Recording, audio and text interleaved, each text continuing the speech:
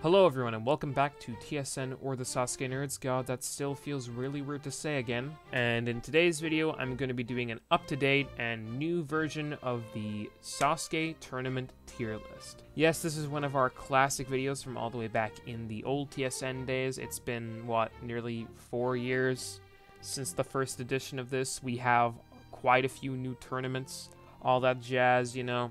But yeah, obviously I think it's pretty much time to revisit this and do this tier list again, because not only do we have 3 new tournaments that I'm able to cover, but also it's safe to say that my opinions on tournaments have significantly changed since the last time I did one of these, which you're gonna see very soon. But yeah, obviously we're gonna go from Sasuke 1 all the way up to Sasuke 39. I'm gonna give my opinions, I'm gonna briefly comment on each of the tournaments and explain what I like and dislike about each tournament. Obviously we have 7 tiers here, ranging from S, which is the best, all the way to F, which is the worst, as you could probably guess. But yeah, like I said, just gonna briefly comment on all of them, give my opinions on them, and if you disagree with them, good. I don't want you to agree with me. I am not a voice of reason. And if you have your own rankings, of course, I will leave a link to this in the description below, this tier list. And if you have any differing opinions from me, make sure to comment, and I probably won't respond to it, and I'll probably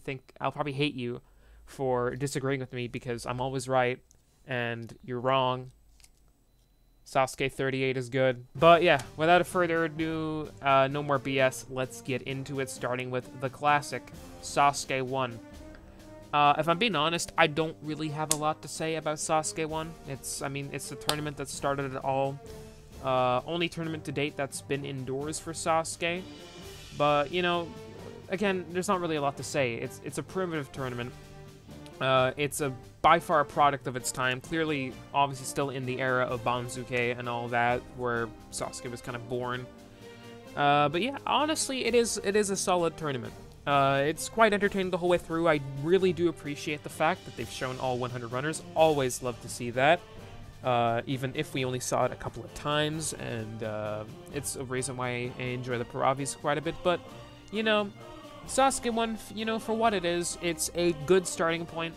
I don't think anyone's going to really complain about me putting it in the B tier. It is a solid tournament, and I always enjoy watching it. Now, Sasuke 2, you know, was a huge moment for Sasuke. Not only was it the first tournament to be held at the classic Midoriyama Studios, but, you know, it kind of set the stage for what Ninja Warrior is today. It's a huge turning point in the show, because it's been given its own set, and honestly, it benefited from it quite a bit, you know? I think we had a lot more interesting results. We had some familiar faces. We saw the dawn of some competitors, you know? And I feel like overall it was a good tournament. Although I felt the final stage was slightly less interesting compared to Sasuke 1. Obviously, we had less people, and neither of them... Well, Hikaru Tanaka was rookie, and Akira Mori didn't really give a good show. I felt like the rest of the stages made up for that, because I felt like they were a bit more interesting than Sasuke 1. But, yep, obviously, Sasuke 2, I believe, is a classic tournament, one of the most important moments in the show. But do I see myself revisiting it a lot more than I usually used to? No, but I can't deny that's a good tournament, so I'm going to put it in the B tier. Now, Sasuke 3... Man, Sasuke 3's final stage is among one of my favorites.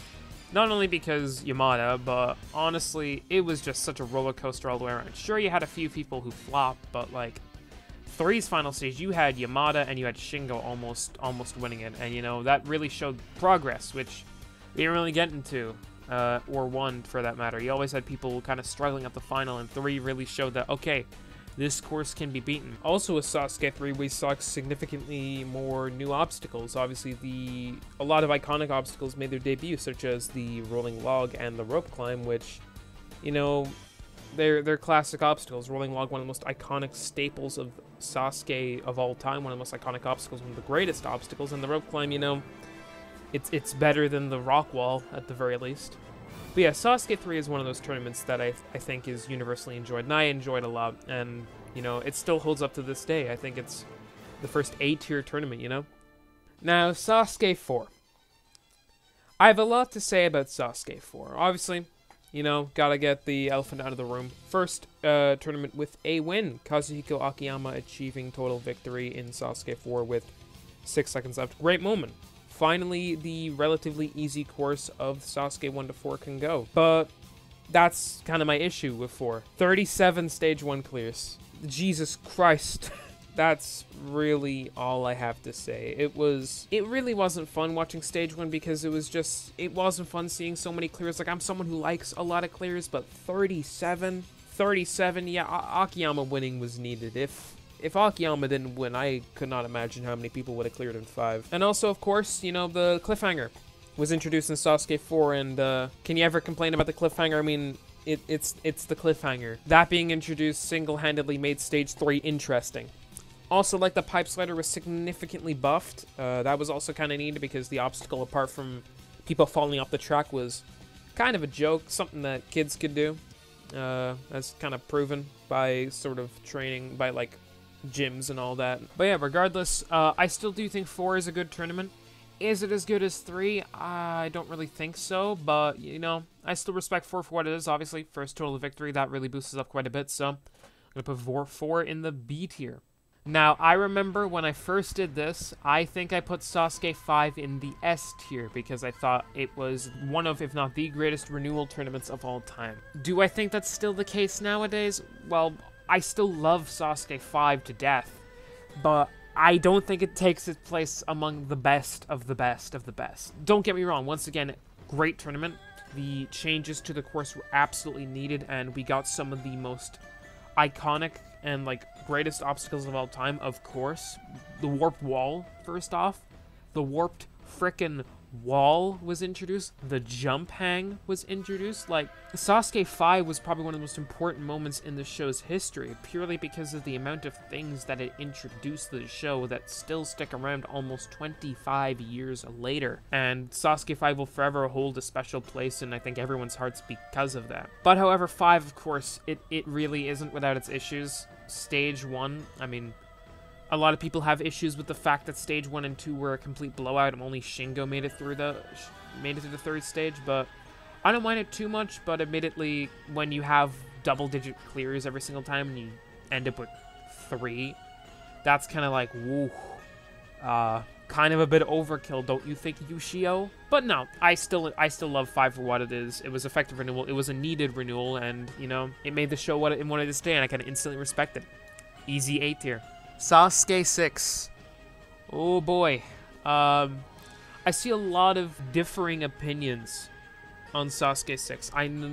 Especially recently, I know a lot of people who think this tournament is among one of the all-time greats, and I know a lot of people who see this tournament as honestly kind of boring outside of Yamada. And what camp am I in? Well, honestly, I like this tournament quite a lot. I think it's a classic. I think Stage 3 is fantastic. I love Stage 3, even if we had about 5,000 people failing the body prop. But regardless, you know, Yamada's run does kind of make this tournament, if I'm being completely honest. But, you know, I don't care a whole lot. 6 is a very fun watch the whole way through, even if we got about 50 trillion cuts in Stage 1, which I'm always not a huge fan of. I'm not a fan of cuts, but, you know, regardless, 6, it holds itself well. It's a great tournament, capped off with a fantastic moment in the show's history. 6 goes into the A tier. Sasuke 7 gave us our first look at the brand new final stage, the spider climb and the rope climb. But other than that, outside of that moment, 7 doesn't really captivate me that much compared to these 6 tournaments. Don't get me wrong, still a very good watch, but I think out of the first, I want to say 8 tournaments, 7 is the weakest, but then again, that isn't really saying a lot considering that era is absolutely fantastic and has 0 filler, all killer. But I think if you're going to have near perfection, 7 kind of has to stand out on its own, even if it is on its own a good tournament. Gave us, you know, the introduction of Makoto Nagano. It was his first tournament, even if I don't think he was shown in 7. But regardless, you know, 7 does have things going for it, obviously, as the aforementioned Shingo Yamamoto run. And of course, we had breakout stars like Kenji Takahashi making his breakout. We had Hironori Kabuki getting to the 3rd stage on his rookie appearance. We had James Okada somehow getting to stage 3, even though he didn't deserve to get past the 1st. But still, I do think 7 is the weakest, but I still do think it is a B tier tournament, albeit barely. I would kind of, if I had to put it here, but you know, for simplicity's sake, I'm going to put 7 in the B tier. Sasuke 8. Upon revisiting this tournament, wow, this tournament is fun. The rain, although I think it is probably the biggest thing holding this back from being an S tier tournament, the rain, in terms of like the storytelling that this tournament has, the rain is incorporated really well, and I like that quite a lot. Especially in regards to the 1st stage and the final stage. 1st stage, obviously, it was a huge issue with the warp wall being fucking slippier than the backstream slide. But, you know, the huge moments in regards to Sasuke 8, obviously, are Katsumi Yamada failing the 1st stage and quote-unquote retiring. You're going to hear that a lot. And, of course, the final stage. Jordan Jovchev getting there on his rookie appearance, and Kane Kisugi, after 5 attempts, finally making it past the 3rd stage. And that final stage was a sight to behold. Kane Kisugi's run, obviously one of the most iconic moments in the show's history, both in terms of importance and like how monumental it was, and emotional impact. It was Kane's, as of recording, final appearance in Sasuke, and we haven't seen him since in 20 years. But yeah, 8, obviously, I don't have much to complain about it. It is A tier. I would say the closest to S so far. But yeah. Now, if you think these rankings are quite high, don't worry. We're going to bring it down to earth with Sasuke 9. Now, yes, Sasuke 9 does have its fair share of good moments. You have Makoto Nagano's breakout run, obviously. You know, Nagano. You might have heard of him. He's kind of a big deal.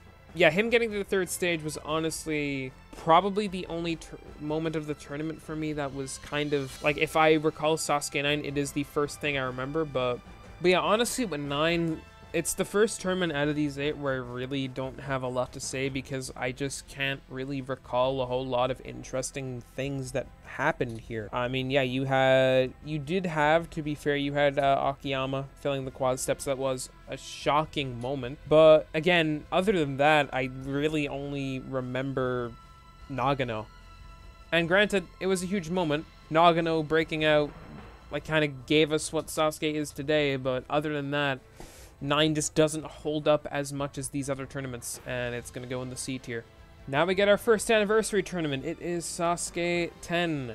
It's kind of nearly the same deal with Sasuke 9 in terms of there only being one big standout moment, and other than that, not too much else to talk about. Sure, you had a few new obstacles. You had the dance bridge getting introduced and the balance tank, but other than that, there wasn't really any huge changes to the course at this point. And yeah, only one huge standout moment, which was, of course, Yamada falling into the water at the pipe slider for the 2nd time. Which was his kind of and also was his last stage 3 appearance. Can't even say it's a date. There's no way in hell he's getting there again. Don't fucking comment that. But yeah, that's my issue with Sasuke 9 and Sasuke 10. There really isn't a whole lot to say about it other than one significant moment. And for that, and it's going to be unpopular to say, 10's going in the C tier. Now, Sasuke 11. For the longest time with Sasuke 11, I didn't really like it all that much, because, like with 9 and 10, I just thought it was fairly forgettable compared to the first 8 tournaments, but I revisited it sometime earlier this year, and I was, for the most part, proven wrong, because there is a lot to talk about in terms of Sasuke 11. I mean, the big elephant in the room, Kazuhiko Akiyama finally making it past the 1st stage after so many attempts after his total victory, in dramatic fashion, almost timing out. You had Shinji Kobayashi breaking out and almost getting to the final stage on his breakout run, failing the pipe slider. Admittedly, he shouldn't have even failed it in the first place. He should have dismounted while he could. And of course, you had Makoto Nagano's first final stage run of many. So yeah, there is admittedly, upon revisiting, a lot to love about Sasuke 11. And for that reason, I'm gonna put it in the B column. Sasuke 12. Oh man, 12 was a huge return to form for the show. After 9, 10, and parts of 11 were kind of underwhelming in terms of compared to the first 8. 12 was the first tournament in the show I felt that truly just stood out as its own. It was utterly fantastic front to back. I mean, need I say more? You have Yamada's last ever Stage 2 appearance, Akiyama almost getting back to the final stage. You had Bunpei Shiratori making it to the final stage, Azaoka making it to the final stage, and I mean, do I really gotta explain what else happened in Sasuke 12? Makoto Nagano probably pulling off, apart from his Kanzen Seiha, the most notable final stage attempt in the show's history. 0.11 seconds is how much he missed Kanzen Seiha by, and, you know, it kind of marked the beginning of a period of Nagano, apart from his Kanzen Seiha, where he would almost win. Time and time and time again, even in different shows, he would just be so close, and it really kind of was the tournament where Nagano just became the legend. He went from just being, oh, he got to the final stage and he's pretty good, I guess, to just being transformed into the world's strongest fisherman, Makoto Nagano, the legend of Sasuke. And, you know, 12 is always going to hold a special place in my heart and always stand its ground as one of the all-time greats, and it's going in the S tier. And following Nagano's near miss, Sasuke 13 saw a lot of revamps and renewals, most notably in the first stage, where we saw a complete and utter overhaul of the course. You have the prison tilt, the rolling log got a couple of drops on it, you got the cross bridge, the jump hang was turned into a bunch of ropes, you got the crooked wall, the rope climb was modified. The list goes on and on with the amount of changes that came in Sasuke 13, and I like almost all of them. But I think the issue with Sasuke 13 is, in the end, it didn't even matter, because you know what happened? Nagano made it to the final stage again. So yeah, although they did fail in their goal of stopping Nagano, gee, doesn't that seem familiar? Course renewals being made explicitly just to take down one single competitor. Where have I heard that before? That seems oddly familiar to me. But yeah, Sasuke 13, you know, I do think it is a little bit underrated compared to, because I know some people give 13 a bit of slack for, you know, some of the obstacles not really sticking as they should have, but that really isn't a huge deal to me. I had quite a bit of fun watching 13 and rewatching 13. And you know, even outside of the whole Nagano thing, there was a lot of good moments in the show. For example, of course, we had Bunpei almost clearing again, just falling back. And this was also the first tournament where we didn't get Katsumi Yamada, which left Shingo Yamamoto, which still stands to this day as the only competitor to have competed in every single Sasuke tournament. So there's that. But yeah, 13 I do think is enjoyable even to this day, and I think some people who do give it a bit of slack should just really revisit it, because it is quite fun. I'm going to put it in the B tier. I wonder what Shaq is going to give this tournament, because this is the tournament that Shinsuke Nagasaki debuted in. He's going to give it S for sure.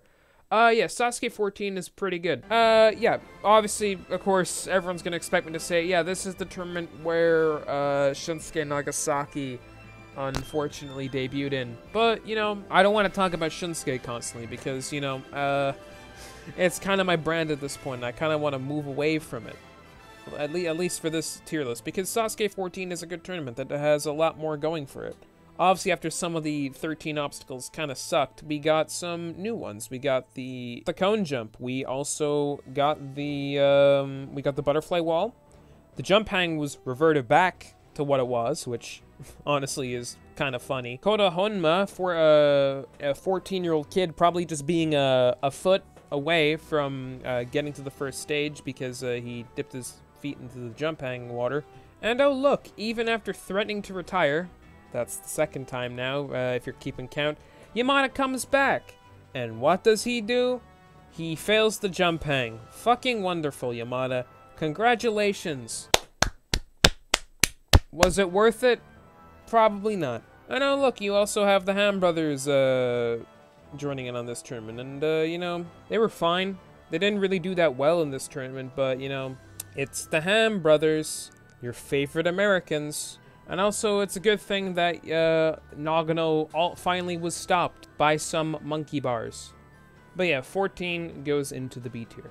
Sasuke 15, you know, 15 I think gets a bit of slack, you know, for kind of being 14 too, and to an extent I agree, but I still do think on its own 15 does kind of hold its own, and I do think it is also a little bit underrated, because there's a lot of great moments to 15. Sure, it kind of got a bit stale, the course got a bit stale, and the results started getting also a bit stale, especially as we didn't get any real progress at all with Takeda failing the Devil Blanco. So, but I do think there was a lot of funny moments about this tournament. You know, Sasuke 15, as you remember, was the tournament where Yamada fell off the cross bridge, which I thought was pretty funny. We also got Nagasaki's first stage 3 attempt, Morgan Ham getting all the way to the curtain cling. Shiratori, you know, after suffering his heat stroke, getting all the way to the climbing bars before he literally just gassed out from exhaustion. Oh yeah, and we also got the hurdle jump, which gave us the closest to date that Yasuo Aoki has come to clearing the first obstacle. That's the only thing the hurdle jump is notable about it. It really isn't that good of an obstacle in my opinion. But yeah, overall, 15, it's fine. Sasuke 16, however, is literally a sequel. It is a sequel to a sequel. And when a tournament is a sequel to a tournament, that's something I'm not exactly a huge fan of, and you guys know this about me. 16 really just doesn't have anything, in my opinion. Sure, the whole tournament presented on paper was fine, but at this point, the show was really, really starting to get stale. The course was just hard enough to where there wasn't really any progress to be made because stage 3 was just so taxing on people that they couldn't really get past it. No one really knew how to get past it. 16 was the first tournament that I was kind of a bit bored by, and this is surprising because I'm very impatient and we are 15 tournaments into the show. But yeah, 16, you know, I originally was going to put it in C, but honestly, thinking back at it, 16's in the D tier. I'm sorry. I'm sorry to any 16 defenders out there, but it's really kind of a snoozer. Sasuke 17, do I really gotta explain myself for this one? Actually, I do, because for some reason, in retrospect, people are like hating, not hating, but I do see a growing amount of people who dislike Sasuke 17 for reasons that I really don't understand, and I'm gonna go into individually. So the first complaint that especially new fans have about Sasuke 17 is, oh, you know, we didn't really have any standout moments, and it was all predictable. First off, no, we did have a lot of breakout moments. First off, Koda Honma finally cleared at age 16. That was huge, especially considering the guy has been trying to clear since 13, both in tournament and years old. It was also really, really fun seeing Paul Anthony Tarek just come out of nowhere and basically do a Travis Allen Schrader 2, just beasting through the course. Yuta Adachi's story was, you know, very heartwarming to see, and it was great to see him get fairly far as well. Shunsuke Nagasaki finally knowing how to climb across a ledge and just become the first person to finally beat the hardened third stage after 4 tournaments of pure and utter agony, watching everyone just completely suck at it. And Nagano making it back, you know, routine stuff for the guy, we all kind of expected that. But obviously, the final stage is what makes this tournament, and that was the second complaint for people. Oh, Nagano winning isn't a shock, and the final stage was kind of boring as a consequence, because we knew someone was gonna win when someone got there. And to that I answer, I don't care. It's still amazing. It's still the greatest moment in Sasuke history when Nagano won. Nagasaki gave a good effort for himself. I don't care. 17 is S tier. You can cry about it.